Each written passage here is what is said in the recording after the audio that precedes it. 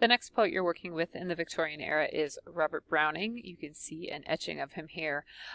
Browning was the son of a bank clerk, and he lived in a middle class London suburb.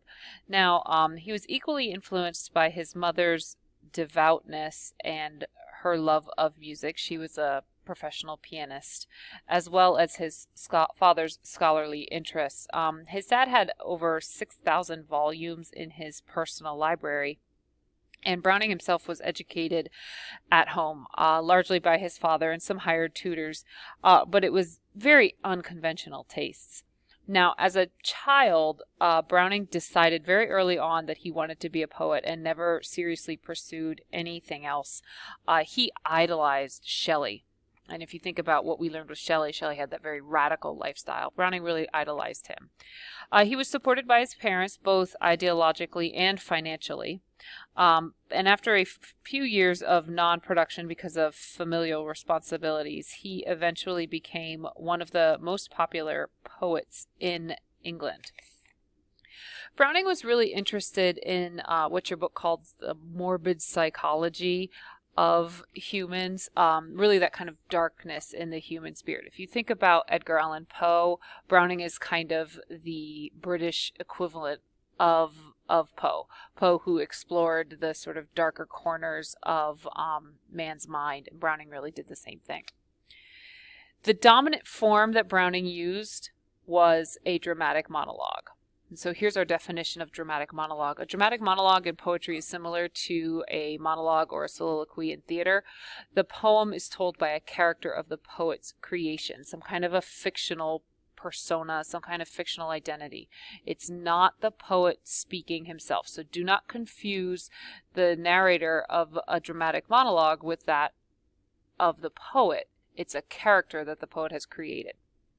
The audience to whom this character is speaking is implied. It's up to us as readers to sort of figure out who our character, first person, is talking to. That means the speaker in a dramatic monologue is not addressing us, the reader. He's addressing some unnamed listener who does not respond. There's no dialogue in a dramatic monologue, but it's up to the reader to use the speaker's words to make inferences and draw conclusions about the speaker's state of mind and personality. So the poem that we're going to work with from Browning is written in the first person, but the I pronouns that are used, that's not Browning himself, it's his character. We saw this with Tennyson's Ulysses. Remember, that poem was as if it were Ulysses himself speaking. Tennyson and Ulysses, not the same person.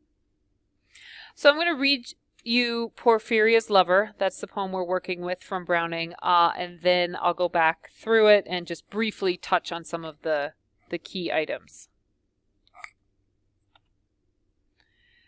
The rain set in early tonight. The sullen wind was soon awake. It tore the elm tops down for spite, and did its worst to vesk the lake.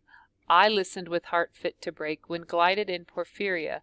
Straight she shut the cold out and the storm, and kneeled and made the cheerless grate blaze up, and all the cottage warm. Which done, she rose, and from her form withdrew the dripping cloak and shawl, and laid her soiled gloves by, untied her hat, and let the damp hair fall, and last she sat down by my side and called me.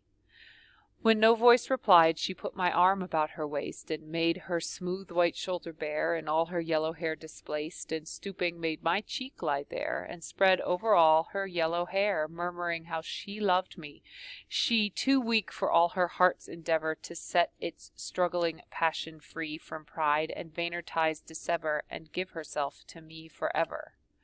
But passion sometimes would prevail, nor could tonight's gay feast restrain a sudden thought of one so pale, for love of her, and all in vain. So she was come through wind and rain. Be sure I looked up at her eyes, happy and proud. At last I knew Porphyria worshipped me. Surprise made my heart swell, and still it grew while I debated what to do. That moment she was mine, fair, perfectly pure and good.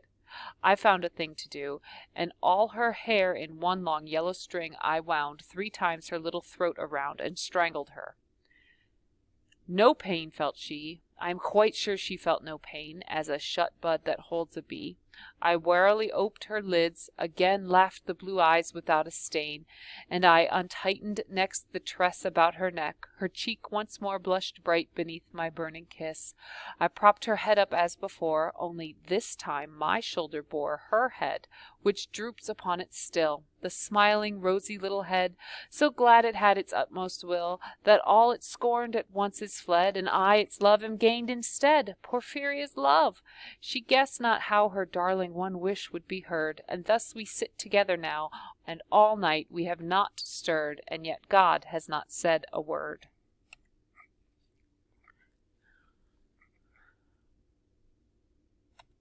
Okay, so like I said, this is a dramatic monologue. We have a character here. We have a character who, in the beginning of this poem, is sort of sitting in this dark, cold cottage that's near a lake. There's a storm outside. It's raging winds. It's vexing. Vexing means anger. It's anger. It's making the lake angry. Nature's angry here. Nature's in upheaval. Then Porphyria comes in, and she is the one who starts up the fire and warms up the cottage. And then she sits down beside our speaker.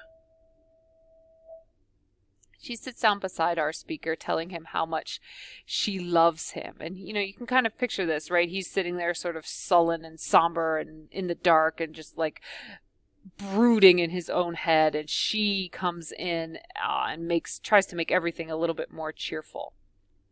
He thinks though she's too weak to give herself over to him forever. But the minute he looks up at her face, he looks into her eyes, he realizes that she worships him, and he doesn't know what to do. And so at that moment, he figures out one thing to do. He strangles her with her own hair. And the question is why? Why that moment?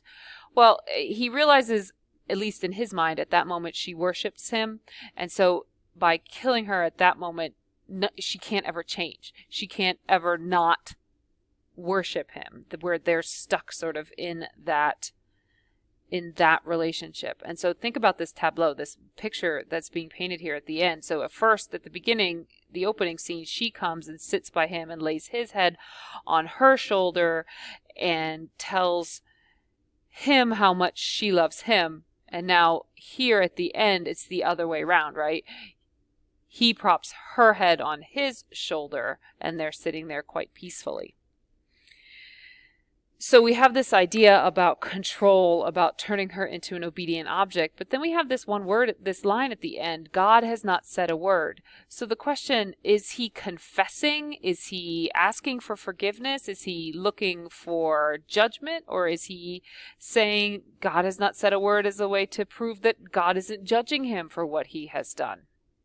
And so with that in mind, we've got multiple levels here of interpretation. So on the surface, it's what it looks like, this insane speaker who's committed a murder and trying to, justify it.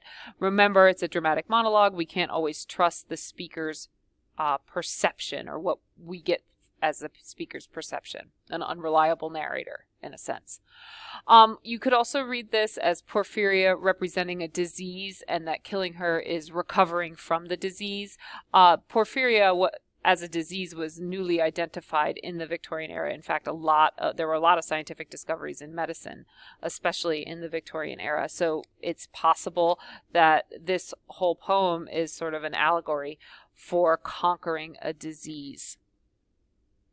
Or you could go another step, and we talked a little bit about this with the Lady of Shalott, that Porphyria could represent art, and this idea that when art is created and when it is actually put forth to the public, it is in a sense dead because it can no longer change, it can no longer develop. And so in that sense is Porphyria representing art or the creative process.